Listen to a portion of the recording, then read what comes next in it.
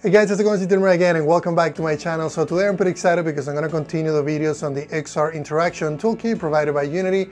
In this new video, I'm going to be customizing one of the AR Placement Interactables that Unity provides.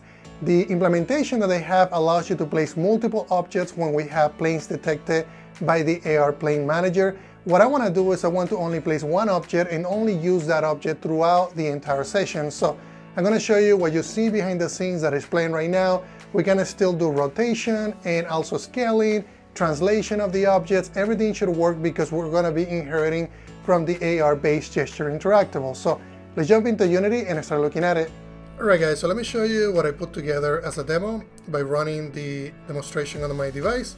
You can see the plane gets detected. I can select the object, can move it around, just like if I could do it with the implementation that is out of the box. I can also, select it, deselect it, rotate it.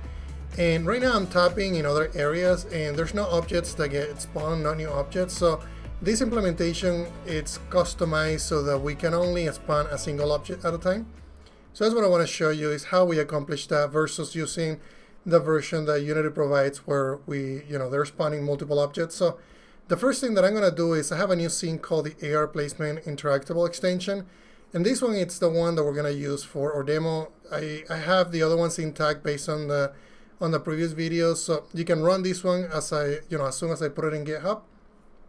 So the first thing that I'm going to do is I'm going to double click on the Unity implementation, and this is going to be very similar to this one. In fact, we're just going to be using some of the events that they provide. I want to create our own so that we can control how that works. And basically we have our own version. So the first thing that I'm going to do is I'm going to go into my events folder. I'm going to create a new file and I'm going to call this one AR Object Placement. We can just call it AR Object Placement Event just to make it different. And then I'm also going to be bringing in the couple of namespaces here. We're going to need the Unity event. I'm also going to need the Unity engine itself. So it's going to tell us here that we need it. And it's going to also be bringing in, I think it's system, yep. This one we haven't, I'm not going to be using this one because we're going to be implementing our own. So ours is going to be called AR Placement Interactable Single because it's going to only place a single object. Now the next thing that I need to do is I'm going to go into my XR extension folder. So I'm going to create a new file. And the file that we're going to create is going to be that file. So it's going to be AR Placement. And I really don't like the word interactable. For some reason, it's hard for me to say it. But anyway, so that's going to be that. I'm just going to copy that name so we don't have to type it in. And then the first thing that I'm going to do is just going to say public class. And this one is going to inherit from a class that is very important for these, for these XR kit. And we're going to be inheriting from ARBaseGestureInteractable. So it's going to say ARBaseGestureInteractable. And it's going to say that it can't find this, so it's going to be bringing in that namespace as well. And you're going to see that this comes from the Unity Engine XR Interaction Toolkit.ar. Awesome. So there's a lot of different events in here. If I go to the definition, you're going to see that this is more of it's actually the base class for anything that has to deal with gestures that we have to interact with. So objects that we have to interact with through gestures. So if we have a drag gesture and we want to interact with an object using the drag gesture, we can inherit from this class. If we have a pinch, if we have a tap. So the way that it works is always, there's a gesture that gets generated and there's an object that it's, that we're manipulating through that gesture. So think about this class in terms of that. So now that we know that this class exists, we're going to be overriding a couple of the methods that are available. One of them is going to be the can start manipulation for gesture. We're going to be overriding the tap gesture, and I'm also basically this method with the tap gesture, and also the on-end manipulation, so that we can actually place the object. So let's go ahead and get back to the actual object. So we're going to need an object that we're going to have to instantiate. So to do that, I'm just going to say private game object. And this one is also going to complain because we don't have the Unity engine. We can just go ahead and just add Unity engine because we need the game object. And this one is just going to be the placement prefab. We also need to make it serializable because we need to set this through the inspector. So it's going to tell the system I want to serialize that field and I want to expose it through the inspector.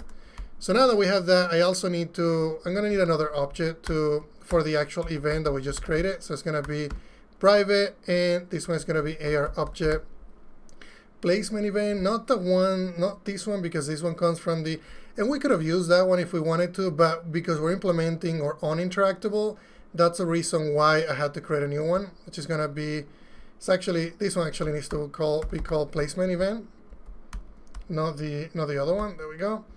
Because some of the arguments in here, if I go back to this event, you can see that this is our own class, so I want to broadcast that was the object that emitted the event, and then this is the object that got placed.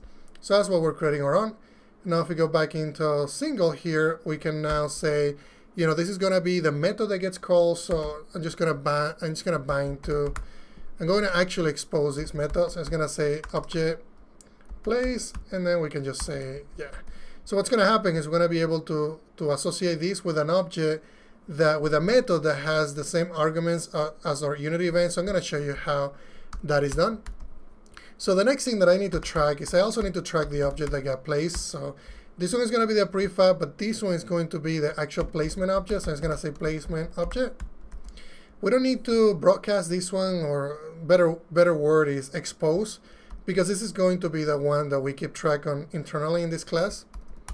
So now what we need to do is we also need to track the actual hits. So I'm just going to say static, and this one is going to be a list.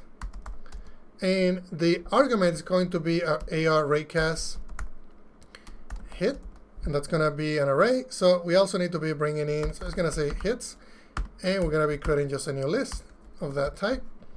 And I believe we need to be bringing in a new namespace, which is going to be the generics. And there we go. And then yep. So I think what I have in here is, oh, there we go. So AR raycast hit. And I need to make sure, just make sure that is spelled correctly. So make sure that you spell it with the proper, which is lowercase. There we go. We also don't need to expose this one because this one is going to be just used by this class. So now the next thing that we also need to keep track of is going to be the trackable object itself. The way that this is going to be implemented, we're not going to be creating a reference point. It's just going to be using the trackable object that the AR framework is actually providing for us. So I'm just going to say private static, and let me just make sure I spell that right, game object. And then this game object is going to be used just for the trackables. And I'm going to explain to you how this works. So that's basically some of the the instance variables that we're going to need.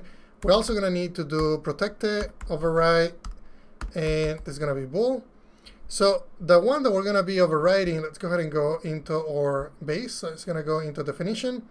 The one that we're going to be overriding is going to be the can start manipulation. So it's going to copy this. And we can just say can start manipulation for gesture, and we can implement it here. There we go.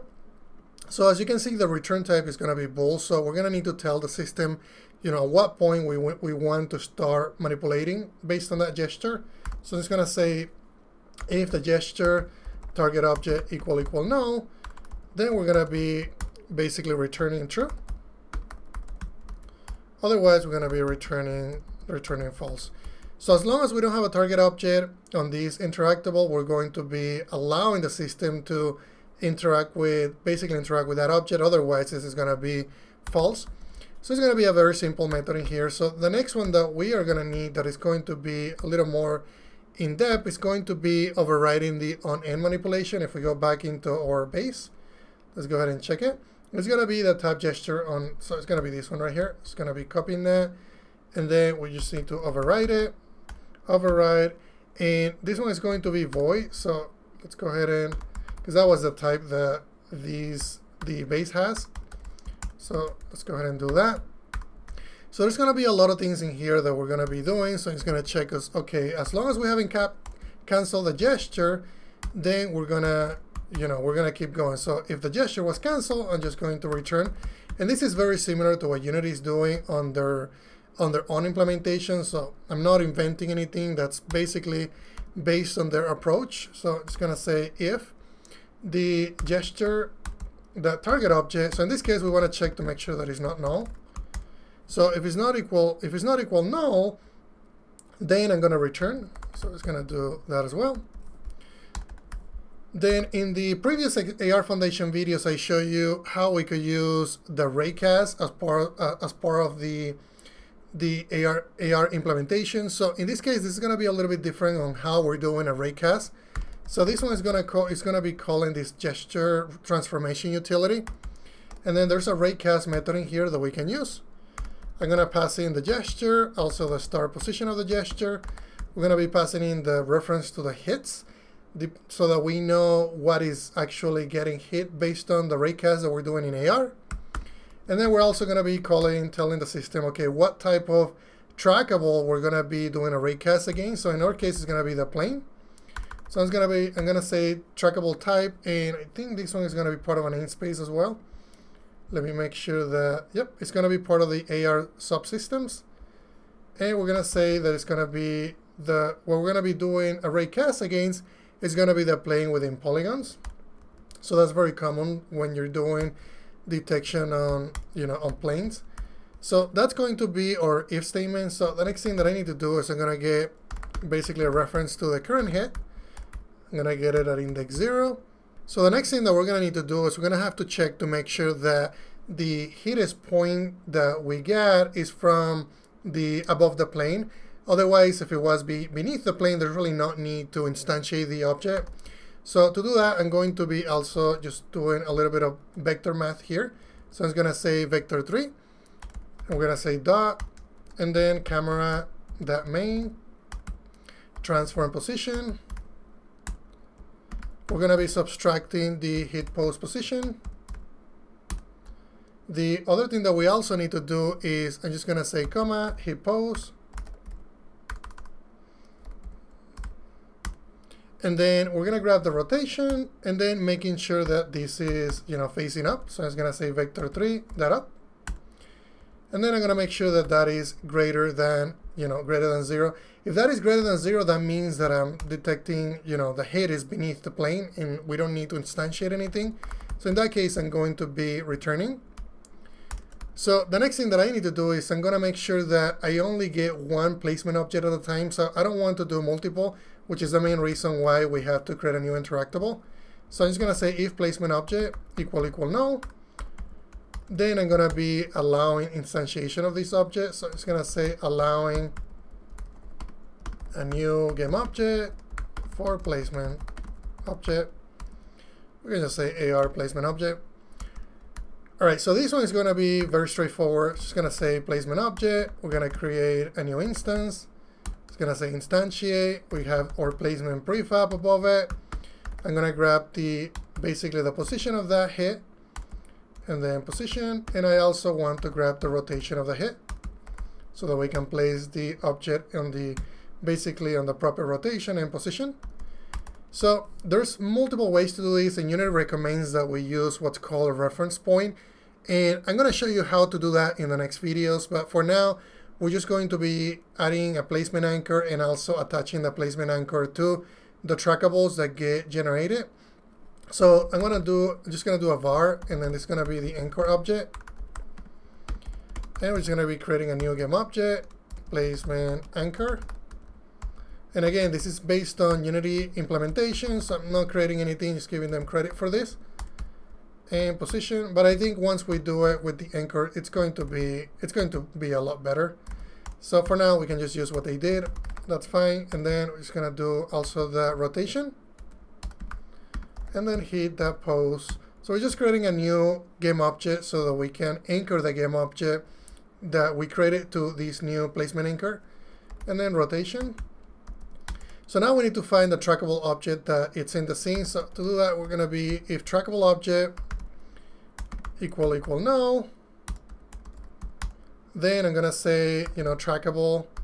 This is just in case it hasn't been, for some reason, if it hasn't been created. I'm just going to say find. And then we're just going to be searching for trackables. The reason for this is because these trackables is getting created already. So the AR Foundation already knows about it. So it's much easier to attach ourselves to this because it's going to be a trackable that gets tracked by the AR system. So the positions, the rotation, everything is going to be coordinated well by the system. So we don't need to, keep track of this object by using a reference point just yet, but we will in, like I said, on the next video. So then the next thing that I'm going to do is I'm going to say, okay, if the trackable object is not null, then what I'm going to do is I'm going to say, okay, grab the anchor object, grab the transform, the parent of our anchor object that we created right here. So this is going to be basically this object is going to become a child of the trackable. And then what we need to do is just trackable. It's going to be trackable object that transform. So it's grabbing that object, making it a child of this other object. So there we go. So now the next thing that we need to do is you notice that I have an AR placement event. And there's really no reason why you need to do this just right now. But if you need to know at what point you place that object, because you may want to change something on the UI, you may want to generate a different event, it's always good to just implement something like that. So what we're going to do is we're just going to be using an nullable here, and then it's going to call the invoke method. We're going to be passing in this because this is this type, which is AR Placement Interactable Single. And then we're just going to say that we're going to be passing the actual object that we created, not the prefab, but the object that got placed, which is going to be the placement object. And that should wrap up the implementation here. So just as a summary, we have our serializable field, which is the game object that we are passing in to be instantiated. We have an AR placement object event that is going to be taking in this object and also the object that got instantiated as a parameter.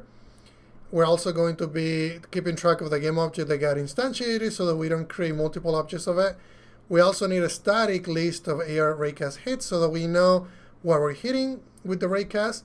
And we're also needing, basically keeping track of the trackable object so that we can attach our game object to that object so that we basically have a correct orientation of the object and also position. We also overrode the can start manipulation for gesture based on the base class ARBaseGestureInteractable. We also overrode the on-end manipulation so that we know when we're ending the tab what we need to do in order for us to place an object. We're looking for, to determine if the gesture was canceled. If it was canceled, we don't instantiate the object. If the gesture target object is not null, then we know that we need to, we're going to end the manipulation. And we're also doing a raycast by using the gesture transform utility by passing in the gesture start position, passing in the hits, and also what type of trackables we're going to be tracking with that raycast. We're also doing some vector mask to make sure that we're basically doing a raycast on the right above the plane and not beneath the plane. We're also making sure that the placement object is null so that we don't create multiple placement objects in the scene. And then we're also attaching this placement object to the trackable objects that gets already instantiated by the AR Foundation framework. So that's basically everything that we're doing as far as creating an extension of the interactable. So now let's go ahead and go back into Unity. And we need to use that object. I'm also going to be showing you how to use the Unity event. So the first thing that I'm going to do is, you notice that we have this one that is out of the box. So I'm just going to be removing. Let's go ahead and add a new component. And now we have our own implementation that is going to have everything that the regular one has. But because it's our extension, it's going to be our own implementation. So we're going to go into prefabs here, and we need to add the game object that we're going to be placing. So it's going to go into prefab, select the first one, and then select it in here. So the next thing that I need to do is I want to show you how to use this on object place events. So let's go ahead and go back here. And there's multiple ways that we can use that. I think let's go ahead and go into. So I'm going to go into my event itself because we're going to need to pass in these two arguments. And then we can just use this AR canvas interaction log. I think that's fine. And I'm just going to call the same event. It's going to say, well, it's not going to be the same event. It's going to be an event with the same types. And this one can be on object. We can just say on AR object place. And then we're going to be passing in those two parameters. So it's going to say, this is going to be, I'll just call it S. I don't think it matters really what we call it. And this one is going to be just game object. Just call it O. and we can just do it correctly and just call it what is called. Let's go ahead and do it right. I don't want to take any shortcuts. And then this is gonna be the place object. There we go. I think it'll make more sense if I call it what they are. So now that we have those two objects, I could do something like, you know, I can call my logger and then instance, and then we can just say log, no instantiate, but instance. Make sure I select the right one, and then log info. So the cool thing with this is because I'm passing in these objects, now I have access to the entire thing. So I could say, you know, tell me what the game object is, tell me what the name is, and what I can also do is I can also get the actual place object, and I can also display the name. So you can basically, you know, return anything back from this instance and you know, do something with it, which is the whole point of passing in that as a type. So how we can actually wire that up is we can go back into Unity now, and let me make sure that I have everything here that we're gonna need, because the log. So let me go ahead and go into the canvas here. I don't think I added that other object, so that's fine. We can just add it here. And I think I call it AR Canvas Interaction Log. And this is gonna need a type so that we can display it. That's fine. Well, I was using this one for the logger. And let's go ahead and add another one here. This one is going to be, we can just call it AR Canvas Log. It's going to be different to this log because let me just make sure that that's correct. Let me go ahead and delete this. I think at the end, this is just going to be calling the send log. And let me just look at AR Gesture Interactor log, which is going to be this one. So let's go ahead and go back. What I'm going to do is I'm going to just go back into my AR Canvas Interaction log. I'm going to move this method out of here. And I'm just going to add it to our logger and make sure that, there we go. We can just add it here. And yeah, I think that's fine if we add it here. I didn't want to change this because, and I think this one, yep. I didn't want to change this object because it's mainly for logging, but I think for this example it's fine. So let's go ahead and go back now. And so the login implementation that I have is already associated with the canvas. So I'm just going to remove this one. It already has a text box, so we don't need to change. Basically, we don't need to change anything. The only thing that we need to do is we need to go into AR Placement Interactable, and I'm going to add a new method here, which is going to be attached to the object that the canvas has, which is going to be the logger. So if you look at logger, this is going to tell us that we have a dynamic AR Placement Interactable Single in game object, which is going to be the one on the very top. The reason why Unity does that is because that matches the exact signature of this event. So just to explain it a little further, you can see that on object placed, it has an argument of type AR Placement Interactable Single and also a game object. Well, this canvas also has a method that matches that type. So what's going to happen is when the AR Placement Object Single gets executed, when the on-end manipulation gets executed, and when we execute this callback here, we're going to be passing in this type, which is going to be this instance and also this game object. Therefore, it's going to be calling the logger, and then logger is going to say, oh yeah, I have a method that matches that signature, which is basically this argument and also this argument. So I have to call these two, basically these two different methods. So that's everything that I wanted to show you guys. If you guys have additional questions, please let me know. Thank you. Alright guys, thank you very much for watching this video today. If you guys have any questions about anything that I just showed you, please let me know in the comments. Also be sure to check out GameDev.net because they have great resources from developers. And also find me in Patreon.com where I'm basically posting what I'm doing behind the scenes and also early access source code. Thank you very much guys.